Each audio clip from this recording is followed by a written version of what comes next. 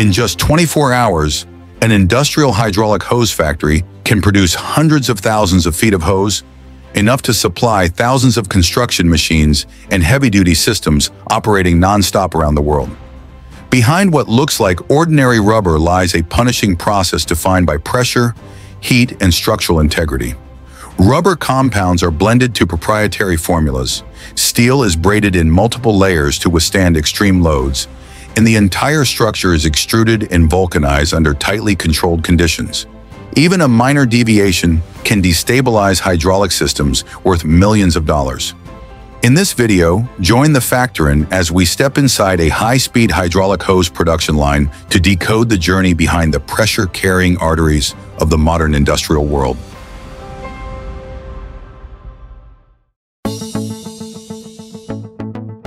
At first glance, a hydraulic hose looks like nothing more than a simple black rubber tube. But behind it lies a massive global industry.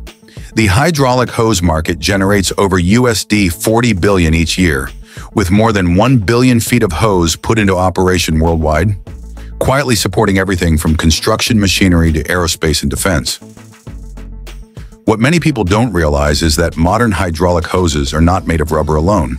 Inside is a multi-layer reinforced structure, combining engineered rubber with steel or high-strength fibers designed to operate under extreme pressure. To withstand these demanding conditions, every structural layer inside a hydraulic hose is formed in a precise and carefully controlled sequence. And to understand how a component that appears so simple can carry the full pressure of an entire hydraulic system, its story begins at the very first stages of the industrial production line. Before a hydraulic hose can operate under high pressure and withstand continuous use in harsh environments, all of its key properties are shaped right from the initial block of raw material. At this stage, rubber is not processed in a conventional way. Instead, it is fed into a powerful mechanical mixing system where compression, shear forces, and friction are tightly controlled to create the material foundation of the entire hydraulic hose. Rather than using enclosed mixing chambers, the engineered rubber compound is worked directly on an open industrial twin-screw mixing mill. The base rubber enters the machine in a raw state and quickly comes into contact with two metal rolls rotating in opposite directions. This motion generates intense compression, strong shear forces, and continuous friction, gradually softening the rubber and preparing it to absorb additional components. During operation, carbon black, plasticizing oils, and technical additives are introduced directly into the moving rubber mass on the rolls. The twin screws do more than push the material forward. They repeatedly tear, fold, and compress the rubber, allowing additives to disperse uniformly throughout the material structure. This mechanism is what fundamentally distinguishes the process from a conventional conveyor system, as the material is not only transported, but simultaneously and thoroughly compounded. Once the rubber compound reaches the required level of uniformity, the material is calendared into flat sheets to stabilize its structure and precisely control thickness. At this point, the rubber is still hot, soft, and highly tacky, causing it to adhere firmly to the surface of the metal rolls throughout the calendaring process. This condition is ideal for forming a smooth, flat surface, but it also places high technical demands on the subsequent handling stage. The next operation is stripping the rubber sheet from the calender rolls. The objective is not to shape the product, but to remove the material from the rolling system without altering the mechanical state that has already been established. If the stripping force is not properly controlled, the rubber sheet can undergo microscopic stretching in either the longitudinal or transverse direction, variations that are invisible to the naked eye, but can later compromise material uniformity.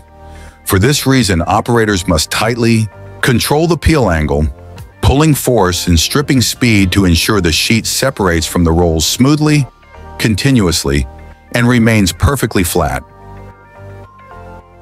Immediately after removal, the rubber sheet is cut to standardized widths or lengths. This cutting step is not only for ease of storage, but also to standardize material mass and dimensions, ensuring that each batch fed into subsequent production stages has nearly identical properties. The timing of the cut is carefully chosen. The rubber must be cool enough to retain a stable shape, yet still soft enough to produce clean edges without cracking or tearing, defects that could later become structural weak points during service. With stripping and cutting complete, the rubber exists as a flat sheet that is stable both geometrically and mechanically, ready for the next processing stages in the hydraulic hose manufacturing process. After the initial material processing stages, the rubber has reached a stable state in both structure and material properties, but it still does not yet have the form of a functional product.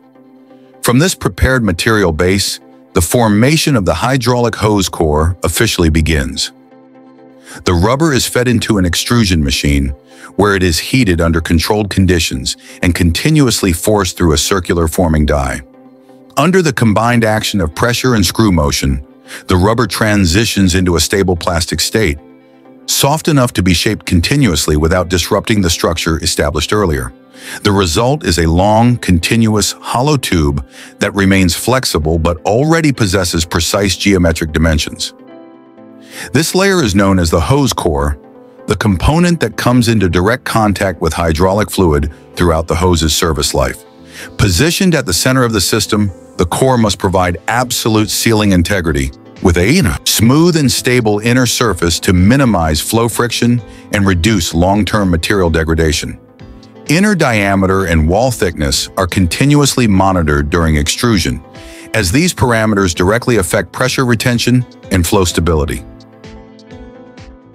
Once the hose core has stabilized its shape, the steel reinforcement stage begins. This is the most critical transition, where a soft rubber tube is transformed into a hydraulic hose capable of handling real operating pressure. If the core serves only as a fluid pathway, it is the steel reinforcement that actually controls and contains the pressure within the system. The hose core is fed into a steel wrapping or braiding machine, where high-tensile steel wires are applied around the tube at a precisely calculated angle. This winding angle determines how the hose responds as pressure rises, tight enough to prevent radial expansion, yet balanced enough to maintain flexibility during bending in service. Even minor deviations in this angle can completely alter the hose's mechanical behavior. On modern industrial lines, steel reinforcement is applied continuously, typically at speeds ranging from 100 to 300 feet per minute. At this rate, a single braiding machine can produce thousands of feet of reinforced hose per shift, making this step a major driver of overall factory throughput. However, high speed is only meaningful if wire tension is precisely controlled. Excessive tension can deform the rubber core, while insufficient tension prevents the steel from fully carrying the load when pressure increases. When steel reinforcement is complete, the hydraulic hose has formed a fully developed load-bearing structure. Internal pressure no longer acts directly on the rubber. Instead, it is redistributed as tensile force across the surrounding steel network, a foundation that allows the hose to operate reliably in the most demanding hydraulic systems. After the steel reinforcement is completed, the hydraulic hose is covered with an outer rubber layer that protects the entire structure. This rubber layer is not designed to carry pressure. Instead, its role is to resist abrasion, oil exposure, weathering, and mechanical impacts during installation and operation. The hose passes through a continuous covering system where engineered rubber is evenly applied around the reinforced core. The material must be soft enough to conform tightly to the steel layers, while still maintaining geometric stability. Line speed and extrusion pressure are synchronized to ensure uniform jacket thickness along the entire length of the hose. At this stage, the hose has reached its final shape, but the material layers are not yet permanently bonded. The outer rubber jacket serves as the final protective barrier, playing a decisive role in the durability and service life of the hydraulic hose under harsh working conditions. During the vulcanization stage, the hydraulic hose is placed into a heated chamber to permanently lock in its entire structure. For common rubber types such as NBR or HNBR, vulcanization temperatures typically range from 285 to 320 degrees Fahrenheit, or 140 to 160 degrees Celsius, high enough for polymer chains to form crosslinks and achieve stable elasticity. Heat is not applied abruptly, but but distributed and maintained evenly over a controlled period. This allows the entire hose cross-section, from the outer jacket to the inner core, to reach a uniform vulcanized state. If the temperature is too low, the rubber fails to achieve the required strength. If it is too high, the material can age prematurely and suffer reduced service life. Once vulcanization is complete, the rubber and steel layers are fully bonded into a unified structure. During the fitting crimping stage, the hydraulic hose transitions from a fully manufactured material product into a true working assembly. This is the point where rubber, steel reinforcement, and metal converge, and also the area subjected to the highest loads and pressure pulses throughout the operation of a hydraulic system.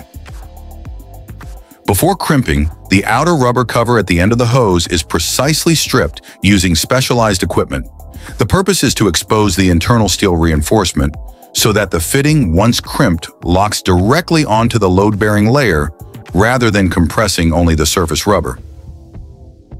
After the hose end has been prepared, the appropriate fitting is selected based on hose type, diameter, pressure rating, and the thread standard used in the system. Each fitting is engineered with a specific body geometry, insertion length, and material to withstand pressure, vibration, and the intended operating conditions. Choosing the wrong fitting, even with only slight differences in size or standard, can result in inadequate sealing or a significant reduction in service life. Once the correct fitting has been selected, the operator inserts it into the hose end and seats it to the specified insertion depth. This step ensures the fitting is properly positioned relative to the steel reinforcement layer, preventing misalignment or insufficient engagement during crimping. After preparation, the metal fitting is placed into a hydraulic crimping machine, where the crimp is applied according to a pre-calculated diameter and profile. Radial force is distributed evenly around the circumference, clamping the steel reinforcement securely between the hose body and the fitting, while the rubber layers provide sealing and stress distribution. Each hose fitting combination has its own specific crimping parameters, and even minor deviations can lead to leakage, fitting slippage, or internal structural damage. For this reason, post-crimp dimensions are always measured directly to ensure they remain within allowable limits before the assembly proceeds to testing. When this stage is completed correctly, the fitting is no longer just attached to the hose. It becomes a load-bearing component of the entire system, ready to operate reliably under high pressure and continuous duty cycles. After fitting crimping and all required inspections are completed, the hydraulic hose moves to the packaging stage. At this point, the primary objective is not to protect individual details, but to preserve the hose's shape and straightness during storage and transportation. The hose is coiled to a predetermined radius to avoid introducing residual stress into the hose wall, then bundled using straps or securing materials. The coiling and bundling process must ensure the hose is not twisted, locally kinked, or subjected to any movement that could alter the precise position of the crimped fittings. Depending on length and specification, hose bundles may be stacked or grouped into lots to facilitate handling and distribution. When leaving the packaging stage, the hydraulic hose retains the same mechanical and geometric condition established throughout the production line, ready for warehousing, transport, and subsequent installation. Before a hydraulic hose can operate under high pressure in an industrial system, its material journey begins with milky white droplets slowly seeping from the trunk of a rubber tree. This seemingly fragile liquid is, in fact, the foundation of elasticity, the core concept behind every rubber material used today. On plantations deep within tropical regions, workers carefully make precise cuts into the tree's bark. Each incision must be deep enough to reach the latex vessels, yet shallow enough to avoid damaging the wood beneath. The milky latex flows gently along the cut and drips into small collection cups attached to the trunk. The collected latex is then treated with ammonia to prevent natural coagulation and quickly transported to a processing facility. There it is concentrated, rolled into thin sheets, and dried to form raw natural rubber. However, in the context of hydraulic hoses, natural rubber serves primarily as a historical and material reference point. In environments involving oil exposure, high temperatures, and extreme pressure, natural rubber lacks the long-term stability required for direct use and must be replaced or combined with materials offering greater control over performance.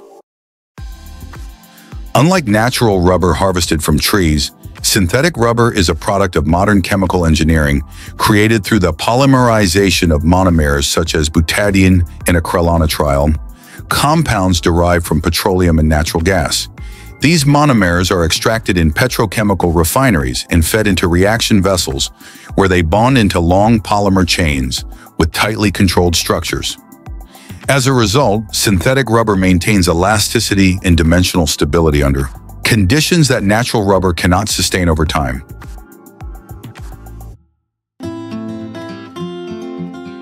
From synthetic rubber engineered at the molecular level, through compounding, forming, reinforcement, vulcanization, and final fitting assembly, a hydraulic hose takes shape as a multi-layer structure precisely calculated for pressure, temperature, and demanding duty cycles. Behind its simple appearance lies a tightly integrated combination of material chemistry and industrial mechanics, where even the smallest deviation can alter the safety of an entire system. If you'd like the Factoran to continue exploring the processes and materials quietly powering the modern industrial world, leave a comment and suggest the topic you'd like to see next.